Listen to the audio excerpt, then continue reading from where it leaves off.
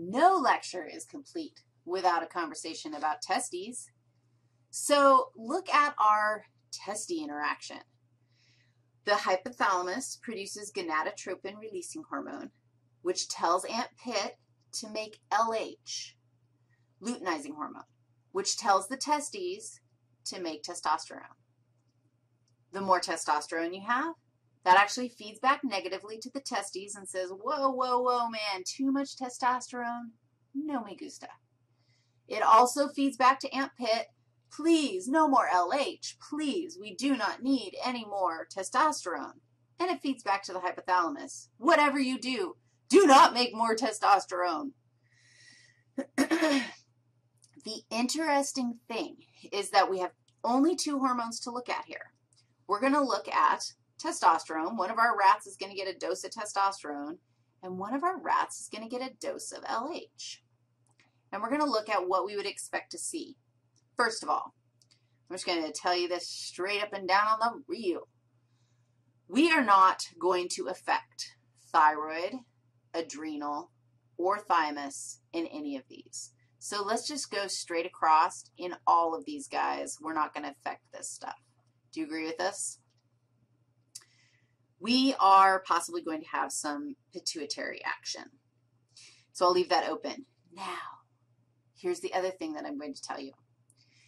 We have two rat flavors. We have intact rats who have their testes, and we have castrate rats, which they lost their testes. Where'd they go? Why you got to misplace your testes like that? Come on.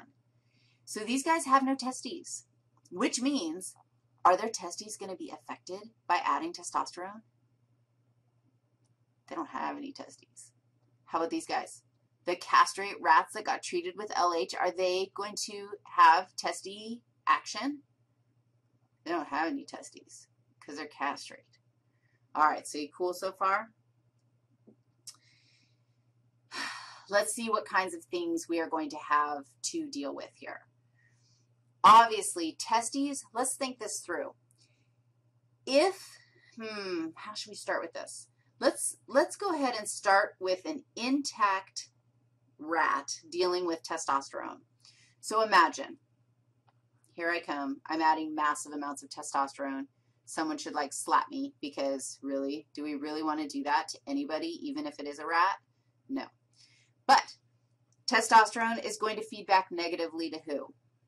Our testes. So we are actually going to expect that because we have all this testosterone, we're going to feed back and our testes should shrink. This is why you do not do anabolic steroids, because anabolic steroids basically are testosterone and they feed back on your testes and your testes shrink.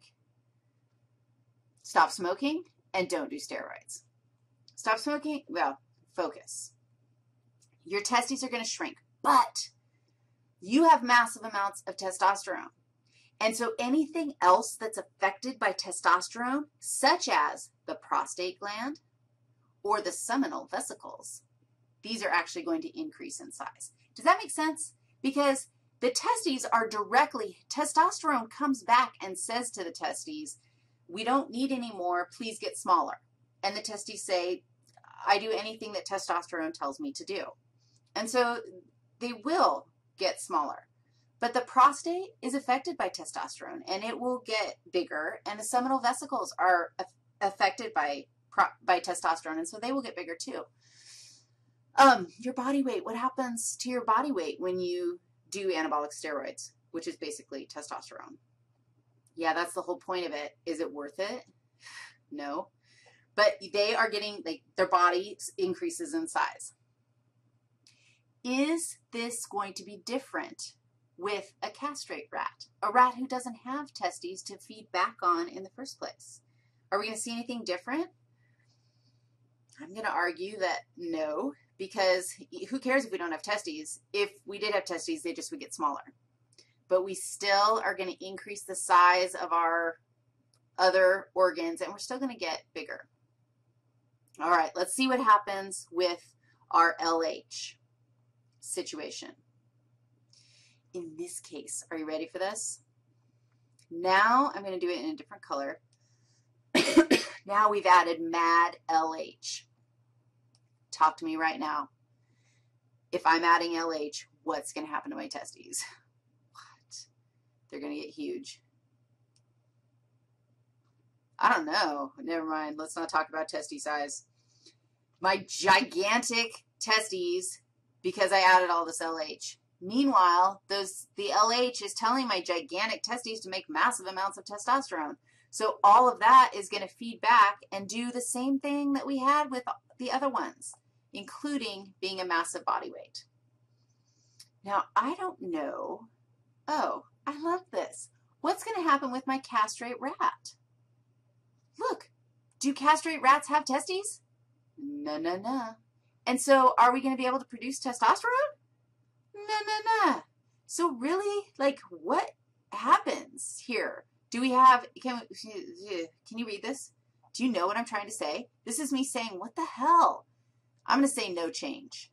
No change on any of that. I'm not going to see an increase. I'm not going to see a decrease. Those guys are just testosterone free. Every now and then it's a good way to go. And they're not going to change anything at all because there's no testosterone affecting them. Now, let's go back and think about our friend, the pituitary gland, because I forgot that guy up there. Pituitary gland. Pituitary gland. Ant pit. If we have massive testosterone, what are you going to expect is going to happen to, oops, here's Ant Pit. What are you going to expect to happen to Ant Pit? Dude, she's going to decrease in size. The castrate one doesn't have testes. There again, what's going to happen to Ant Pit if we don't have any testes to produce? Oh, but we're producing massive testosterone anyway, and the testosterone is what feeds back. So I'm going to argue that we probably are going to see a decrease in Ant Pit even though we don't have any testes. I'm putting a question mark by that because for some reason I don't have it filled out in my chart, and I'm wondering if there was some brilliant insight that I had when I filled out my chart. All right, LH. Dude, there's testosterone all over this mug because we've got massive testes.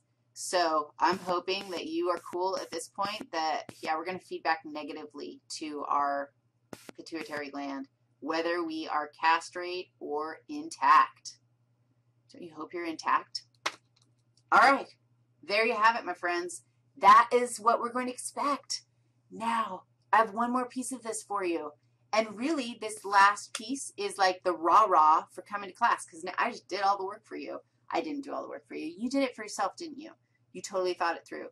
If you tell me that I did it for you, we're not going to be friends anymore. You did it